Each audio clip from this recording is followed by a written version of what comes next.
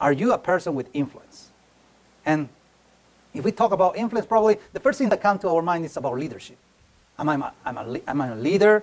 Am I having a leadership in my life? And probably you think, well, I'm not a leader. I'm not a leader person. I'm probably a follower person. But today I want to guide you that even though you don't see yourself or you picture yourself as a leader, you have a role of leadership and you have an influence in this world. That's why the Lord called us to be the salt of the earth and the light of this world. Now, as Charles Spurgeon said, I believe that one reason why the Church of God at this present moment has so little influence over the world is because the world has so much influence over the church. And this is very true. We let the world have influence in us. We open the doors of the church for the influence of this world, that we lost our influence to the world. Instead of we give an influence to this world, the world is influencing the church right now. And since the world is influencing the church, now it's influencing our family and influencing our life. And now we see in this world there's no difference between Christians and non-Christians. And we see that Christianity is having, instead of positive impact, a negative impact in society. It makes people angry, it makes people disappointing, it makes people that lost their faith. And if people lose their faith in God, they will lose their salvation. Our main purpose for living in this world is to give influence to this world, that they will be safe, that the world will be safe through the work of the church.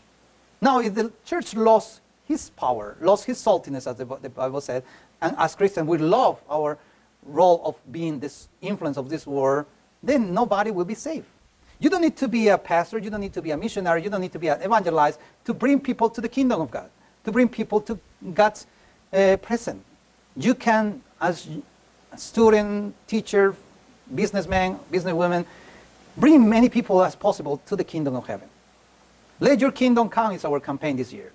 But how are we letting the kingdom of God come to the people's life if we are not giving influence in the fields that we have, that God gave us to work? God said, the harvest is ready, but we need more workers for the harvest. The harvest is ready, but nobody wants to put their hands in the harvest.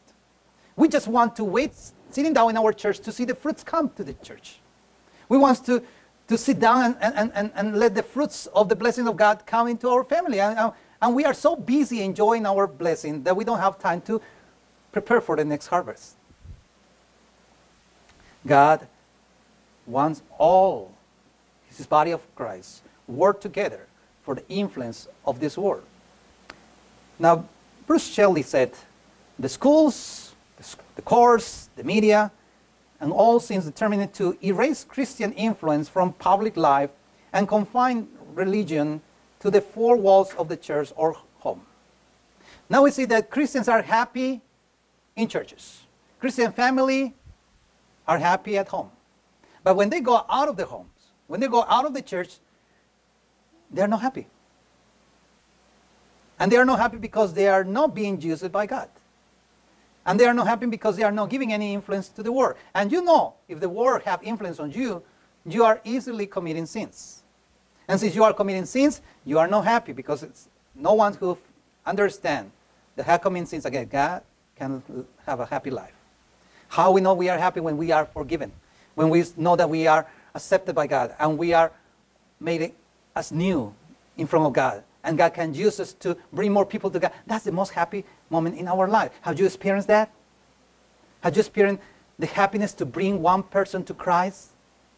To be used as an ambassador of the kingdom of heaven? To be used as the light of the world? To be used as the soul of the earth? Have you experienced that once in your life? If you have experienced that, you know that that's the most wonderful, happy moments in your life. Because you can be filled with the Holy Spirit. You can feel God's in you, working with you, and you can speak things that you never thought that you're going to speak. I mean, how many of you remember the first time you tried to evangelize one person? And you didn't know about the Bible much, but then these old words come after you listen a bunch of sermons in church. And you suddenly remember everything. Everything that comes from Bible study, everything that comes from a QT training, or everything that comes from a seminar, that let you speak without preparation. And you can even preach to people, and you know that it wasn't you. It wasn't you. It was the power of the Holy Spirit working in you. Have you experienced that? If you don't have that experience yet, I recommend you, try it. Try it. Don't be afraid. Just go and try it. You can experience that, yes, acceptance from the people, or you can feel the rejection of the people. But what is sure, that you're going to feel that God is with you. And it doesn't matter the consequences, positive or negative, good fruits or bad fruits. The most happy moment is that you see that God is speaking through you. We need to go back to the war. We need to conquer again the darkness places of this war. And as we know that the war is having influence into the church, they try to isolate the church, and they try to isolate the homes of Christians to not have influence in this war, and let their lie in one way or another be off from this war.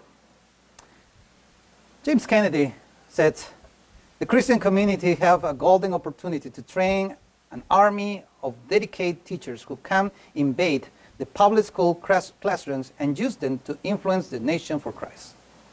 We have power. We have a potential. We have the opportunity to influence this world. Start from home. Go to schools.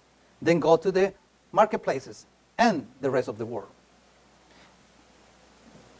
Jesus said to his disciples, you will receive power from above when the Holy Spirit comes on you, and you will be my witness in Jerusalem, all Judea, Samaria, and to the end of the world. With this pattern model of evangelism, we know that the influence of this world starts from home. Your influence, your leadership starts at home. You can be just a child of a family who is not Christian, and you can show an influence to your family members by the behavior you have, by the way you speak, by the way you act.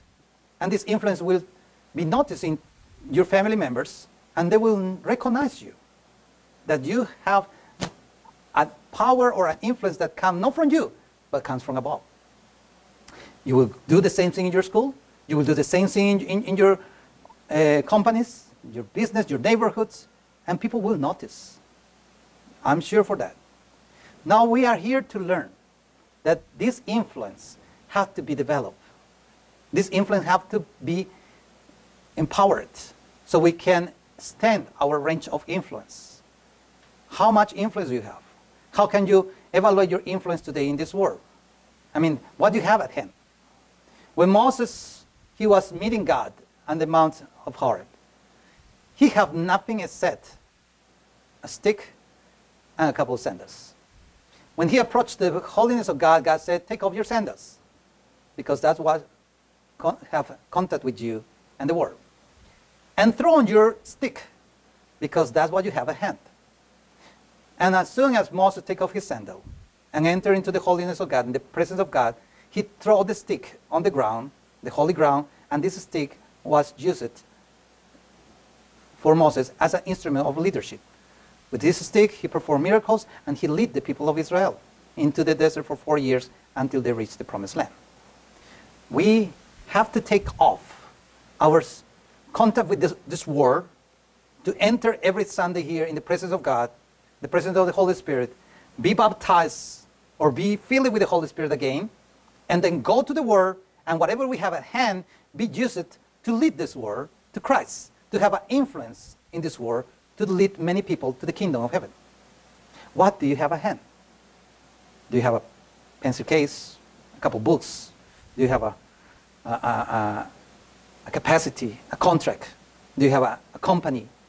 What do you have at hand that can be used by God? Have you ever dedicated what you have in your hand to be used by God? Maybe you can say like Moses, God, don't use me, I'm not able. And you can reject, even God can show you that whatever you have in your hand, he can use it and transform it for his glory under his power. God will still talk to you today and rebuke you today to take courage and to don't worry, because even though you are not as good as you think you are, he will provide another person. Moses, he rejected his influence and his power and his leadership to God, and God said, don't worry, I have your brother Aaron. Just go to Egypt and bring my people to worship me. Now, doesn't mean that Aaron was always helping Moses. It was a time that Aaron was training and helping Moses to have more confidence in his leadership until God said, okay, I don't need Aaron anymore. And now Moses, you're alone. It was in the first, second, and third plague that God allowed Moses to perform in the land of Egypt, that Moses developed his leadership and influence and self-esteem was healed. And then after that, God didn't speak through Aaron. He spoke through Moses directly to Pharaoh. And then that was a time when Moses was confident in leadership and he could continue his leadership for 40 years in the desert. Now in the beginning of your influence, you probably will feel that you have no confidence and you need help. That's okay. God have a church. You have brothers and sisters here. You have a pastor who will always in your back, who will always with you. When Jesus sent his disciples to evangelize the city of Israel, he said, you should go 2 by 2. Why Jesus say that? Because they know that if we go alone, we're probably going to give up soon. But if we have a partner, we have someone, if we have someone who is with us, then yes, we can see that together with one partner, things will be easier. We need influence. And the kingdom of God have influence in you. What is this kingdom influence? What is the influence that as children of God we have in this world? Well, the scripture will tell us that we, as Christians, we have influence as the salt of the earth and the light of this world. Now today we're going to talk only about the salt of the earth. What is the function of the salt? The principal function of the salt is to preserve and to act as an antiseptic. In other words, the business of the salt is like a salt rubbed into the piece of meat to preserve against those agencies that are tending to its putrefaction. Another subsidiary function of the salt is to provide savor, flour, or to prevent food from being insipid, in other words. The same way, Christian life or life without Christianity is insipid and is decayed.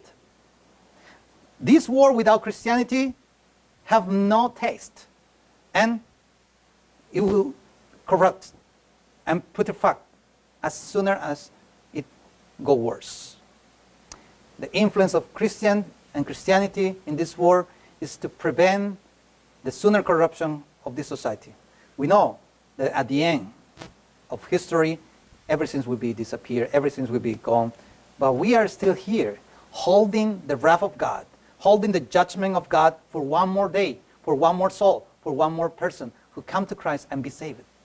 Remember that your influence in this world is not just to get some power and show up whatever you can do in this world, but it's to bring one person to Christ, to bring one more soul to the kingdom of heaven. How we can influence in this world? What are the characteristics of Christian in this world? As we already studied this year, as a review, I can show you again the kingdom's virtue.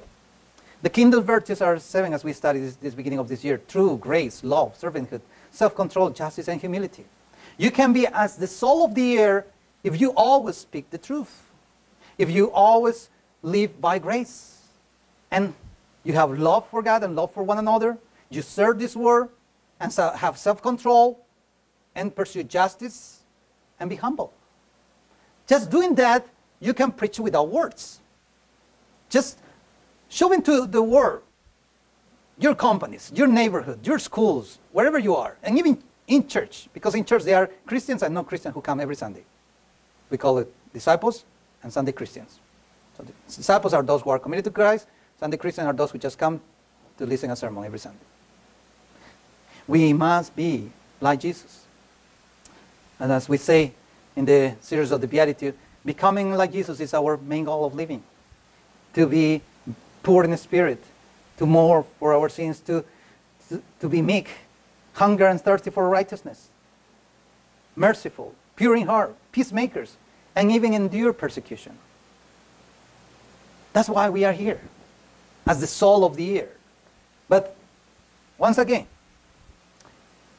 you cannot understand your influence in this world if you don't understand your leadership in this world.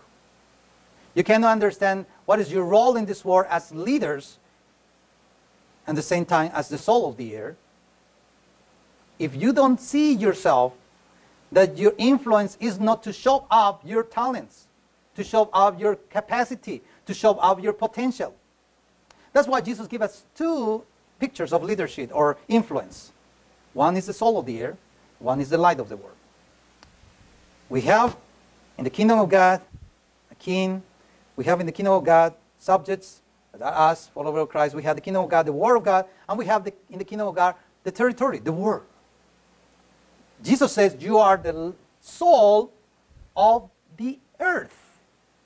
The soul of the earth. Now, try to spread out salt into the ground. Go home today and spread salt into the ground this afternoon and see what happened after a few hours. And let me know if you can find the salt visible again in a few hours later. The heat of the sun will melt the salt in the ground as soon as possible.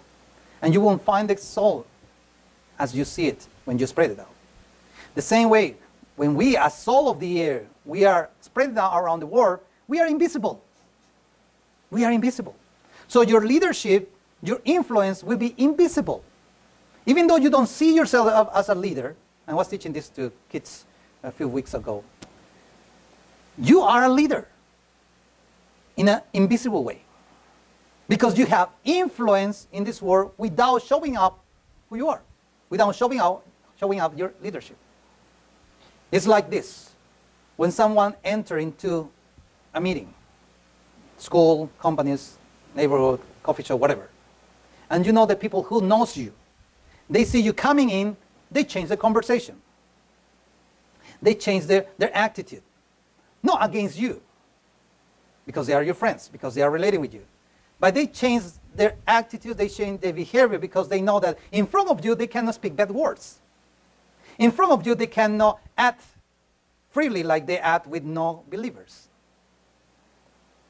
Because they know that in front of you, you will be scandalized for this sinful act.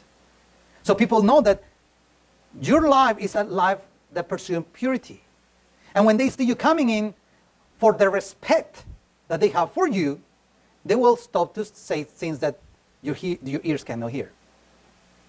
And they will stop to act in front of you with behaviors that they see that it will offend you. Did it happen to you? That's what I say. We are not here to antagonize the world in a way that we are fighting against them in the flesh. We are fighting against them in our ideologies because we want them to follow us no matter what. And because we know that we are true and we know the truth and we are right in everything that we do and say. And we criticize them because they are not doing what we are doing. We are not in that position. That's not our job as Christians. That's not our job as the soul of the earth. The soul of the earth is once again to preserve the putrefaction of the sinfulness of this world and to give a life test.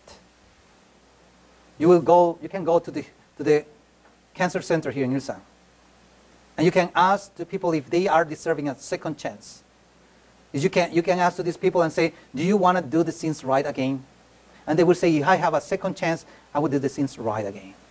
Why? Because they know that whatever they tasted in this world didn't give them happiness.